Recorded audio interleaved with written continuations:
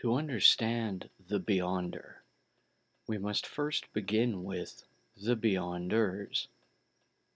So, who and what in the Marvel multiverse are the Beyonders? The Beyonders date back as far as the May 1980 release of the 63rd issue of Marvel 2-in-1 comic magazine. However, it remained until the 1989 release of the Official Handbook of the Marvel Universe Update 89, issue number 1, for the Beyonders to receive an entry into the databanks of the Marvel Universe.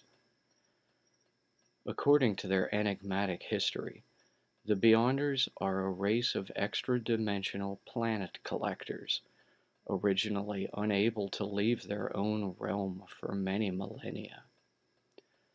When these Beyonders discovered the Marvel realm, they manipulated the Nuwali alien race to create the Savage Land, a technologically self-regulating wildlife preserve established in Antarctica on Earth in its Triassic period. The story of the Beyonder himself dates back almost as far to the February 1984 publication of the first issue of Marvel Comics' 12-issue miniseries, Secret Wars. In this context, the Beyonder is described as the omnipotent embodiment of an entire separated multiverse, whom, as he became self-aware, recognized himself as the only being in his own universe. The origin story for the Beyonder in this context is that his dimension was originally accidentally accessed by lab technician Owen Reese in Fantastic Four number 20, November 1963. Part of the energy from this beyond dimension escaped and imbued Reese with infinite powers, transforming him into the Molecule Man. The remaining energy in the pocket dimension gains sentience and curiosity from this event and dubs itself the Beyonder. In the first 1984 to 1985 Secret Wars series, written by Jim Shooter, with art by Mike Zeck and Bob Layton, the Beyonder kidnaps the world's greatest superheroes and most notorious supervillains from Earth and transports them to Battleworld, a planet he constructs from the remains of a galaxy he erases. In the second 1985 and 1986 Secret Wars series, written by Marvel's then editor-in-chief Jim Shooter and primarily penciled by Al Milgrom, the Beyonder comes to Earth to walk among us and learn of human desires firsthand. The Beyonder ultimately chooses to create a human body resembling that of Steve Rogers, aka Captain America, but then changes his hairstyle shortly after to reflect a Michael Jackson-like look. After many adventures, the Beyonder is encouraged to find enlightenment by Doctor Strange, but, upon failing this, decides to destroy the entire Marvel cosmos instead. In a final fight against Owen Reese, the Molecule Man, the energy of the Beyonder is apparently transported back to his realm in an event mimicking the Big Bang event in our own cosmos, and leading, ultimately, to the evolution of sentient, hominid life forms there.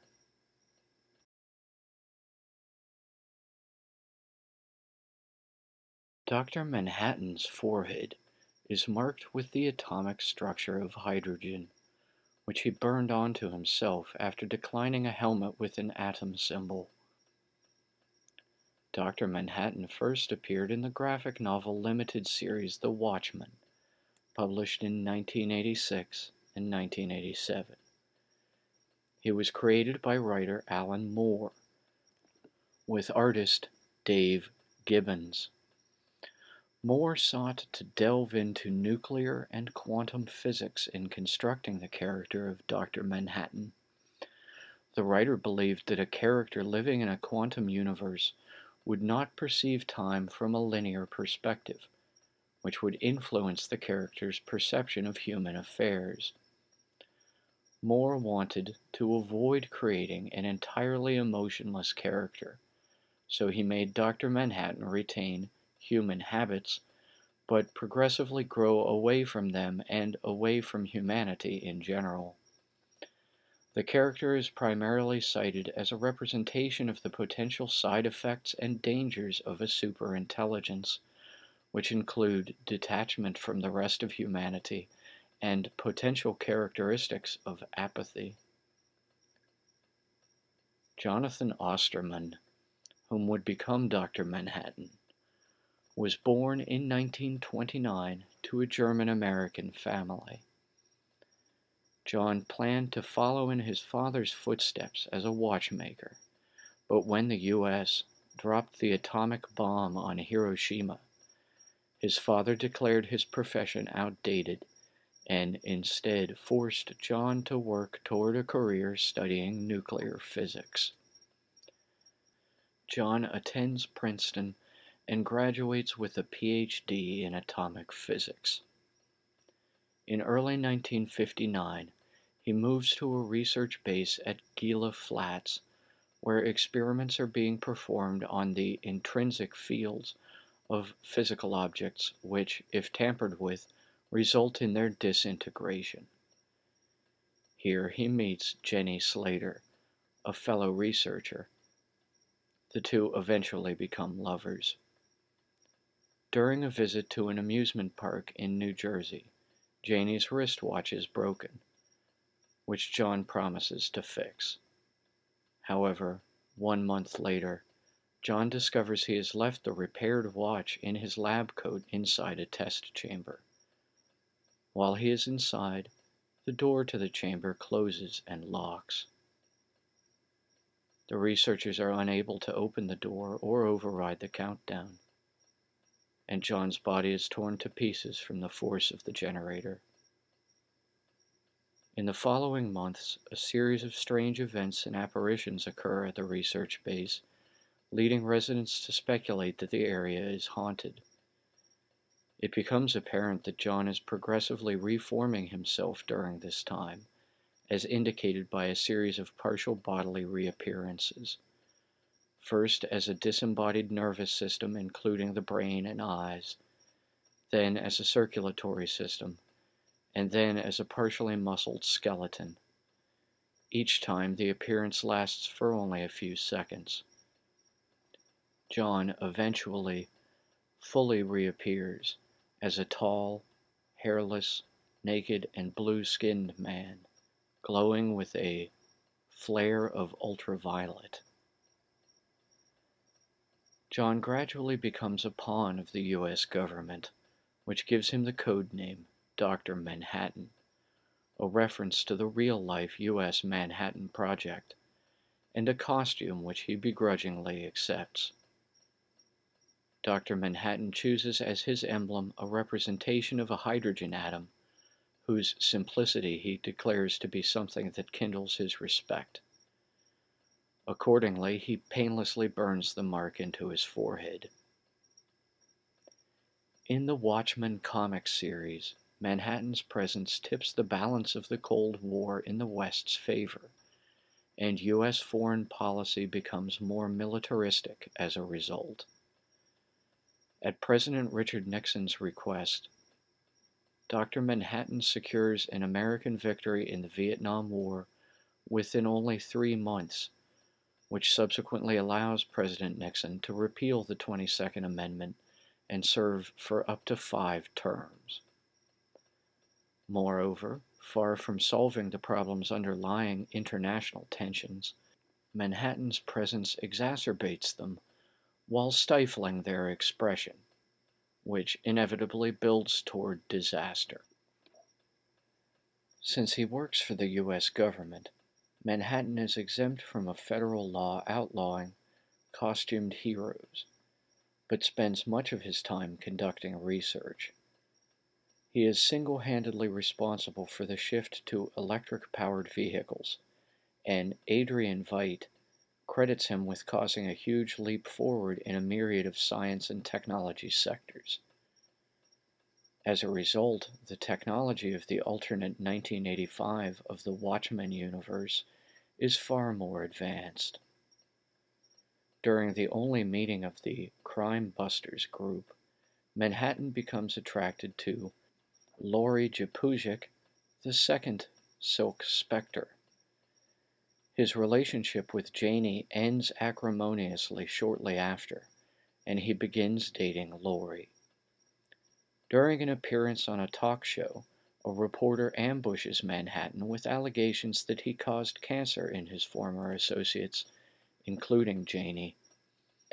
Seeking solitude, Dr. Manhattan transports himself to Mars. The Soviet Union exploits his absence by invading Afghanistan and sparking an international crisis. Eventually, Manhattan brings Laurie to Mars to discuss why he should aid humanity, an argument Laurie inadvertently wins when she realizes to her shock that her father is Blake, a man she despised for sexually assaulting her mother. From this revelation, Manhattan is amazed by the improbable chances that occurred to result in the birth of Laurie, a chain of events he sees as a stunning thermodynamic miracle. Realizing that, by extension, this miracle can apply to any living thing on Earth, Manhattan is persuaded to return to Earth to protect humanity rather than disregarding it as insignificant. Finally, however, Manhattan decides to depart Earth again, suggesting that he desires to find a galaxy less complicated than this one. When Veidt asks if his plan worked out in the end, Manhattan replies, "In the end, nothing ends, Adrian. Nothing ever ends." Dr. Manhattan is portrayed also in HBO's 2019 Watchmen TV series. He first appears as Cal Abar, who is the husband of Angela Abar, Sister Night. It is revealed that despite his progressive detachment from and growth beyond humanity, Dr. Manhattan has reversed course and once again desires love and a relationship with a woman. He is eventually destroyed, but in the season finale it is hinted he transferred some of his powers to Angela.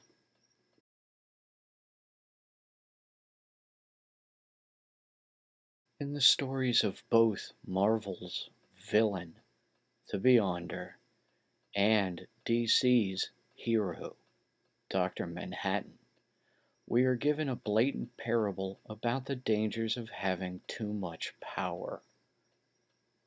The phrase, "power corrupts, and absolute power corrupts absolutely," was first turned by John Emmerich Edward Dalberg Acton, 1st Baron Acton, who lived from 1834 to 1902. Yet it still holds true today. The character of Marvel Comics' Beyonder is that of an all-powerful toddler, and from his first appearance in the Marvel dimension, his presence was seen as a threat by all the greatest powers in that cosmos. Because the Beyonder's power came from a source literally beyond any of their abilities to control, they feared, and rightly, that his infinite power in their finite cosmos would ultimately drive him insane, which, of course, eventually it did. The Beyonder descended from on high, having inherited the status of what mankind can only fathom as a god, yet was the absolute embodiment of the archetypal cosmic fool. In his bumbling, gullible, imbecilic quest to understand human nature, his own expectations set him up for disappointment. Caught in his own self-fulfilling prophecy, the Beyonder, that prodigal God, failed the test of humanity because he lacked the capacity for compassion toward us lesser mortal beings. While this made the Beyonder an active threat to all the Marvel multiverse's most powerful beings, the danger arising to all mankind in the DC worlds from Dr. Manhattan was the passive risk of his own indifference to humanity outweighing his ability to act at a pivotal moment, which, of course, is exactly what happens at the end of the Watchmen comic. The danger with the Beyonder was with him running too hot, while that with Dr. Manhattan, with him running too cold.